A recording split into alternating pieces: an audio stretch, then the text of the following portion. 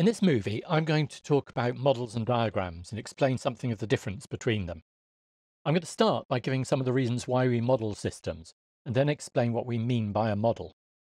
I'll contrast modeling tools with drawing tools, and explain how diagrams are views of some aspect of a model.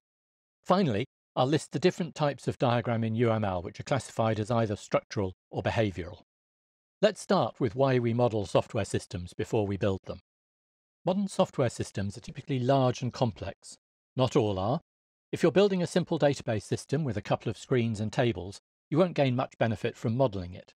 However, the reality of most commercial systems development is that it serves the needs of large, complex organizations, and it also operates in the context of other systems that it has to integrate with.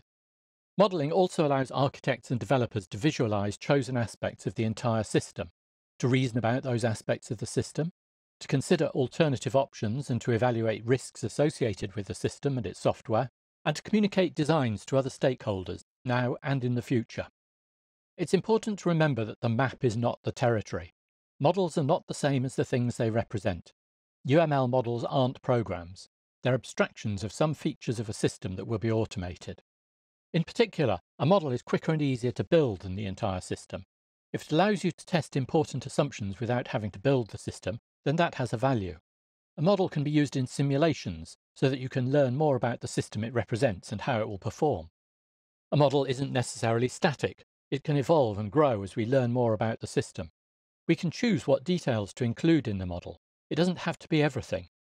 Remember, it's an abstraction. And a model can represent real or imaginary things in any domain. And that was a key point. A model is an abstraction. You shouldn't expect it to be the same as the thing it represents. UML defines a model as follows. A model captures a view of a physical system. It's an abstraction of the physical system with a certain purpose. This purpose determines what's to be included in the model and what is irrelevant. Thus, the model completely describes those aspects of the physical system that are relevant to the purpose of the model at the appropriate level of detail. In UML, a model contains data about all the elements of the model. They aren't just lines and characters in a drawing.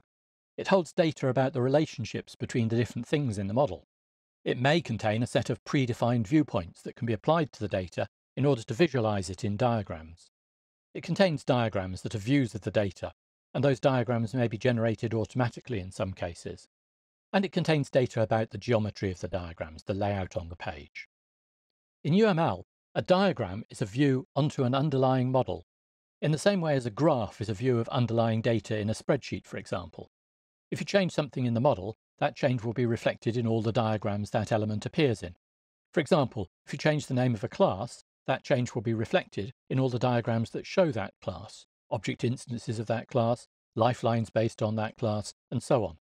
If you draw a diagram in a drawing tool, all you have is a static drawing of some aspects of your system.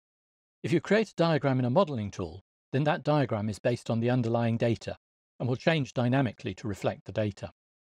Different diagrams also show different views of the same underlying system model, in the same way as an architect may produce a model of a building in a computer-aided drawing tool, and can then prepare different diagrams for different purposes, for the customer, for the town planners, for the electricians, for the plumbers, and so on. Here's a diagram drawn in PowerPoint, a tool much loved by consultants. It's just a drawing with no data behind it. Here's a drawing in a modeling tool, which has been copied and pasted into PowerPoint. If we focus on the class device here, then if we look in the model, we can access data that describes that class device. We can access data that describes the features of the class, in particular its attributes, which are shown here. We can search through the model to find all references to the word device, which will show us other aspects of the system that involve that concept.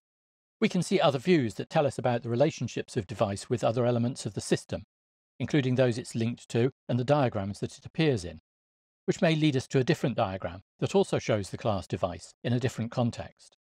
I said that diagrams are views into the model that show different aspects of the model. UML distinguishes at a high level between structural and behavioral diagrams. The structural diagrams are these: object, class, component, deployment, package, and composite structure. They all show static structural aspects of the system being modeled. The behavioral diagrams show the aspects of the system that reflect behaviors that are executed, usually in response to occurrences of events. They are use case, sequence, communication, interaction overview, timing, state machine, and activity diagrams. We don't cover interaction overview or timing diagrams in this course, and we only use package diagrams a little in organising the model. All the rest are included. In the next movie, we'll see the modelling tool that I'll be using to create these different types of diagrams for the course. Thanks for watching this O'Reilly training video. If you'd like more information on this topic, click on Learn More. Don't forget to subscribe to the O'Reilly Video Training YouTube channel for more tutorials, and be sure to like us on Facebook.